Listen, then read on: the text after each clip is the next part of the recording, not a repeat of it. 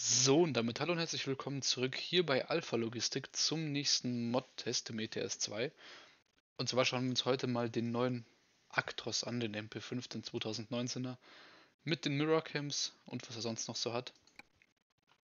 Ja, Version 1.5 ist jetzt rausgekommen. Im Gegensatz zur vorherigen Version von der Actros 5 Crew hat man jetzt mehr auf Low statt auf High Poly gesetzt, damit auch Leute mit einem weniger guten PC den LKW gut spielen können, was ich sehr, sehr gut finde. Die Gelegenheit, den Actros mal auszuprobieren, und wir gucken uns einfach mal an, was es da so gibt. Zum einen haben wir jetzt 3 Fahrerhaus-Varianten. Ich glaube, in der letzten Version gab es nur eine oder zwei. Deswegen nehmen wir jetzt auch einfach mal die kleine und gucken uns die kleine mal an. Ja, vom 4x2 über 4x4, 6x2, 6x2 kurz. Alles dabei bis 6x4. Leider nichts, was in die Schwerlastrichtung geht, aber das finde ich persönlich auch nicht so schlimm. An Motoren ist auch alles von 421 bis 625 PS dabei. Nehmen uns jetzt einfach mal die 510. Getriebe von dem Mercedes PowerShift mit 12 Gängen, beziehungsweise, ja, genau, wir haben 4 Getriebevarianten mit 12 Gängen und 2 mit 16 Gängen. Ich schätze mal, das sind dann jeweils andere Übersetzungen. Wir nehmen einfach mal hier dieses 12-Gang mit Retarder. Im Innenraum haben wir auch wieder 3 verschiedene Varianten, und zwar einmal Standard, dann Styline mit diesen hellgrauen Aufsätzen hier, und dann haben wir noch einmal die Trendline mit Holz. Wir nehmen jetzt einfach mal Standard, weil ja, haben auch das kleine Fahrerhaus, passt doch. Haben alle möglichen Farben dabei. Auch ein Template ist dabei, das heißt, wer skinnen kann, kann sich ja auch selbst eine wunderbare Lackierung für erstellen. Dann den Edition One Skin haben wir auch mit dabei. Verschiedene Unifarben. Ja, Metallic-Farben sehe ich hier jetzt nicht. Aber kann man sich ja natürlich selbst zusammenstellen. Und hier sind doch noch ein paar Metallic-Farben dabei. Wunderbar. Wir nehmen uns jetzt einfach mal das Blau, was eben drauf war. Das fand ich nämlich sehr schön. Genau das. Setzen einen Spoiler drauf. Und schauen mal weiter, was wir hier so machen können. Sonnenblende muss natürlich auch sein. Ob jetzt mit Chromeinsatz oder ohne. Dann können wir uns hier das Logo noch lackieren oder das Edition One Logo drauf klatschen, wenn wir denn wollen. Aber da wir keine Edition One haben, lassen wir das einfach mal. Wir können den Stern lackieren, beziehungsweise den Hintergrund lackieren, den Stern selbst lackieren oder den Edition One Stern nehmen. Ich weiß jetzt nicht genau, was da der Unterschied ist. Dann haben wir natürlich noch verschiedene Lufteinlässe. Lassen wir jetzt einfach mal lackiert. Dasselbe gilt für unten. Und Bullenfänger haben wir natürlich auch. Das sind aber die Standardsachen von SCS, die kennt ihr ja. Sind halt auch kompatibel, wer es mag. So, dann können wir hier einmal. Ich verstehe nicht, wieso man das machen sollte. Das ist absolut hässlich. Aber man kann es theoretisch lackieren, wenn man möchte. Dann haben wir verschiedene Leuchten. Die Edition One hat ja auch andere Leuchten, krass. Ja, nehmen einfach mal Xenon-Leuchten extra Line. Dann haben wir hier unten auch diese Standard-SCS-Bügel. Nichts Besonderes. Nebelscheinwerfer können wir ein bisschen was auswählen. Weißer aus, weißer an, gelber aus, gelber an. Oder halt einfach keine Nebelscheinwerfer. Wir nehmen einfach mal die weißen an, weil Nebelscheinwerfer sind was Tolles. Dann haben wir noch verschiedene Trittstufen. Hier haben wir nur eine lackierte Variante, okay. Können wir nicht mit Plastik nehmen. Verschiedene Türgriffe. Hier können wir ein Styline-Logo draufkleben, wenn wir das denn wollen.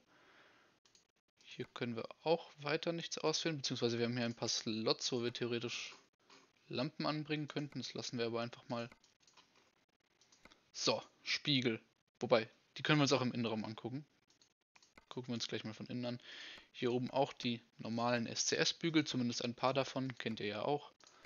Und einfach freie Anbaupunkte. Dann hat natürlich die Hupenslots dazu, kamen glaube ich in der 1.38 rein. Dürfen natürlich auch nicht fehlen. Dann haben wir hier natürlich noch eine Seitenabdeckung, wie wir sie haben wollen. Rathausabdeckung hinten. Und wir können auswählen, ob wir LED-Rückleuchten haben wollen oder nicht und ob wir Unterlegkeile dazu möchten. Hier kann natürlich auch nochmal ein Bügel dran, beziehungsweise eine Stange, warum auch nicht. Ja, und damit wären wir von außen, glaube ich, soweit durch. Genau, den Filter hier können wir noch lackieren, aber das lassen wir, würde ich sagen, auch mal weg. und gehen einfach mal direkt nach innen.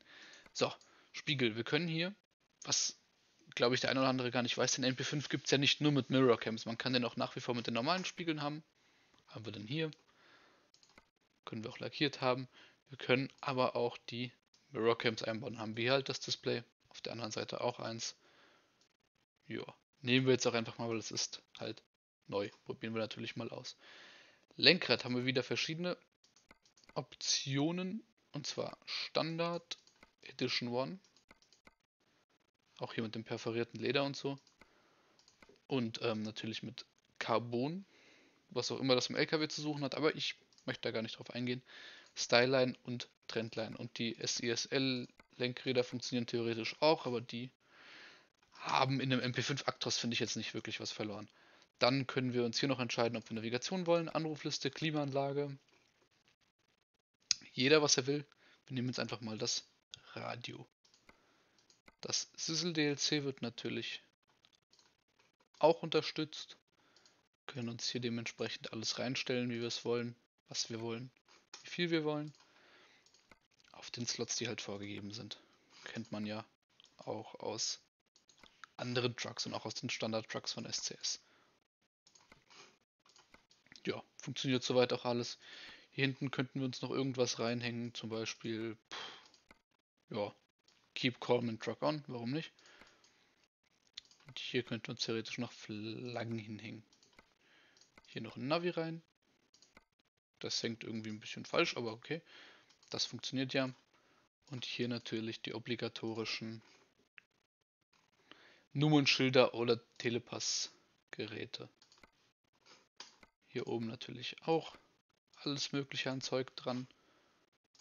Und hier gibt es auch verschiedene Sachen, die wir uns dranhängen können. Lassen wir jetzt aber auch einfach mal weg. So, das war's. Wir gehen jetzt nochmal raus ins Spiel. Da habe ich nämlich auch schon mir einen Actros gekauft und konfiguriert. Bin auch schon ein paar Meter damit gefahren. Und wir fahren jetzt noch ein paar Meter damit und ja. Wenn ihr mit Lenkrad fahrt und ihr habt ein 900 Grad Lenkrad, dann sind die Lenkbewegungen nicht ganz synchron. Kennt man ja aus anderen Truck-Mods, weil die, glaube ich, 1200 Grad oder noch mehr haben. Ja, ist aber nicht weiter schlimm, finde ich. Den einen oder anderen wird es vielleicht stören. Ich habe damit jetzt kein Problem. Sound ist der standardmäßige aus dem MP4 Actros, den wir auch von SCS haben. Vielleicht kommt aber da ja noch was von Kriechbaum. Finde den Standard-Sound jetzt aber auch nicht schlecht. Ja, wie ihr schon seht, die Mirrorcams funktionieren und tun, was sie sollen. Der Innenraum ist auch in Ordnung. Auch hier der Bordcomputer funktioniert. Können wir auch umschalten. Uns ein paar Sachen anzeigen lassen. Noch nicht viel, aber immerhin. Dass der überhaupt funktioniert, ist ja schon mal gut. Hier, wie ihr seht, kriegen wir auch das Radio angezeigt. Ich weiß jetzt gar nicht, ob man sich das noch irgendwie customizen kann. Könnte ich mir gut vorstellen. Ja, und ansonsten, auch wenn wir jetzt mal von außen schauen, ist das doch ein echt schöner Truck geworden. Ich finde auf jeden Fall, der Mod lohnt sich, wenn man sich für den Actros MP5 interessiert. Hat auch ein paar kleine nette Details, wie die Mirrorcam oder hier hinten den dynamischen Blinker, wie ihr seht. Und fahren tut er sich eben auch normal gut. Wie der MP4 von SCS. Da habe ich jetzt keine Unterschiede feststellen können, bis auf die Lenkübersetzung halt, habe ich ja eben schon mal kurz angesprochen. Bin gerade am Überlegen, ob ich irgendeinen Kritikpunkt an dem LKW habe, aber eigentlich nicht. Der ist so wie er ist echt gut. Kann man so wie er ist ohne Bedenken fahren und weiterempfehlen. Löst auch, wir schauen gerade mal in die Gamefile, keine Rotmeldungen aus. Ist schon mal gut. Ja, und ich bin schon so, ich glaube 2000 Kilometer oder 1000 Kilometer bin ich mit dem schon gefahren. Auf jeden Fall schon ein gutes Stück unterwegs gewesen und bin bis jetzt auf jeden Fall begeistert. Link zu dem LKW packe ich natürlich wie immer unten rein. Könnt ihr euch den auch selbst runterladen. Im SCS-Forum gibt da auch noch so eine Special-Erweiterung für das Sysl Megapack. Dann könnt ihr auf die Ablage hier, die direkt vor dem Lenkrad ist, zum Beispiel, glaube ich, noch was drauflegen, wenn mich nicht alles täuscht. Muss jeder selbst wissen, ob er das braucht oder nicht. Ja, auf jeden Fall bis jetzt einer der besten Truck-Mods für die 1.39. Kann ich nur weiterempfehlen.